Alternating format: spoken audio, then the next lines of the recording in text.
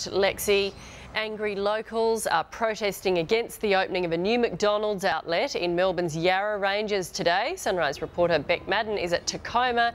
Beck, this has been controversial from day one.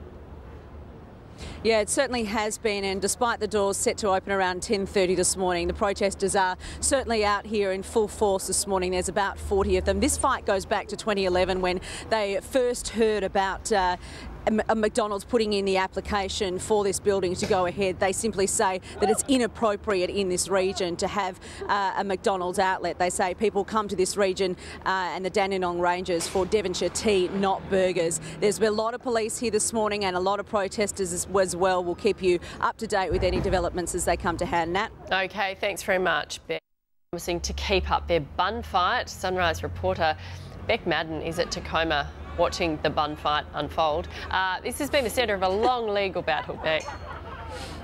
Very clever, that. Yeah, it really has been a really long fight, and these protesters, despite the doors opening at 10:30 this morning, aren't giving up. To introduce you to Gary Maratore. Gary, you've been the spokesperson for this group. Have you essentially lost the fight? The building is built and the doors are opening this morning. Not at all. This is just one battle in a greater war. McDonald's would like to get these type of drive-throughs throughout the Dandenongs. We've pressured the local council pretty hard. They've changed their planning amendments. We're waiting for Matthew to sign off on that. They can't get one into a...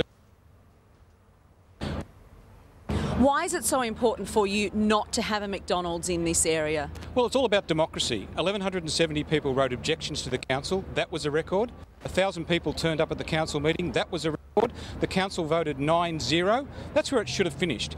McDonald's went to VCAT, spent $1 million, and they overturned a democratic council decision. That's just wrong. Thank you very much for joining us, Gary. There are about 40, 50 protesters here this morning and a lot of police as well. We'll keep you up to date with any developments. Nat? OK, thanks. And 3 years of fierce protests have failed to stop a McDonald's restaurant opening in Tecoma, east of Melbourne. The proposal has been bitterly fought by local residents. They even took their demonstration to McDonald's global headquarters in the United States. This is just one battle in a greater war. McDonald's would like to get these type of drive-throughs throughout the Dandenongs. We've pressured the local council pretty hard. They've changed their planning amendments. We're waiting for Matthew to sign off on that. They can't get one into Ellington, they can't get one into Emerald. We're winning this battle. The new Tecoma McDonald's opens for business today, and the restaurant's owner and operator James Curry joins us now. James, mate, do you feel under siege? No, I don't actually, Koshi. I'm absolutely excited and keen to open the restaurant. We've just created over 100 new jobs in the area. You know, we've had all the staff in last night and their parents. They're absolutely rapt at how the building looks. We think it's fantastic. As part of the planning process, we've been able to design a restaurant that we believe fits into the Tecoma streetscape beautifully. And look, I'm absolutely excited about opening a great restaurant. The demonstrators are saying they're not going to give up the fight. They're going to continue protesting and sort of try and turn customers away. What's your message to them, to the protesters? Oh, look, everyone has the right to protest. We live in a free country. That's the beauty about living in Australia. I respect their opinion. To have a different opinion, as long as they do so peacefully and lawfully, then I don't have an issue with it.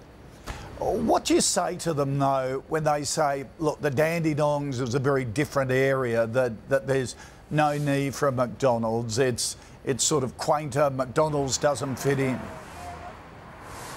Well, I believe it does fit in. We're on busy Burwood Highway, we've got a petrol station, we've got other shops in the area, there's a chicken shop, fish and chip shop, and a couple of pizza shops in the strip, a bakery. Right. You know, we'd love people to come to Tecoma and stop here and look at the other unique trading shops that are here as well.